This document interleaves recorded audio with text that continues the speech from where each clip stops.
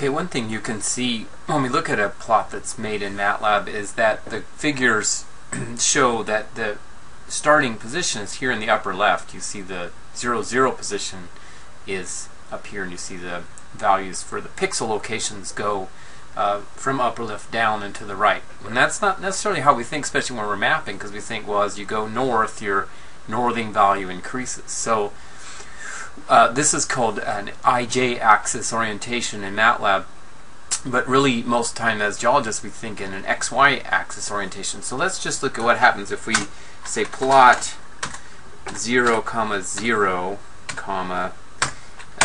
a magenta circle, and we say hold on, save, and we'll put that in figure 2. So looks like Japan's upside down now. That's interesting. Well, but you can see at least now we see our magenta circle is now down at the lower left. So by putting that circle in first, we've basically caused it to flip to an XY axis, but now the image is upside down. So what we need to do is to flip it. And so what we can use is this command called flipud.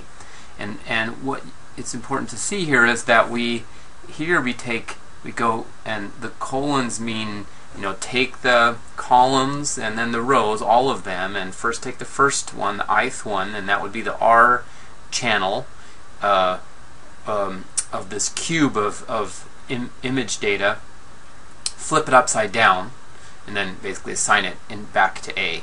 Then go second time through the loop, do the G, the green one, flip it, and then third time through the loop, do the blue, and then display. So let's see how it works.